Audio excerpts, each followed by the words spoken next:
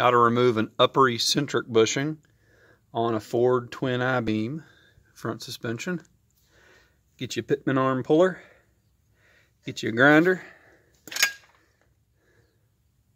grind underneath them tabs right under here so that you can fit your pitman arm, your little pitman arm teeth in there.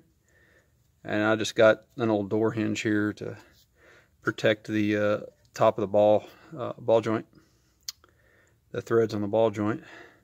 So now we're just gonna crank this thing on out of here.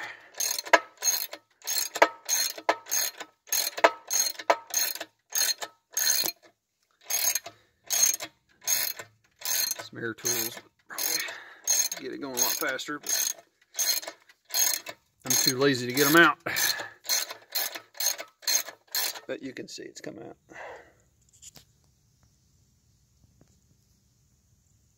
That's how you remove an eccentric bushing from your Ford twin I-beam.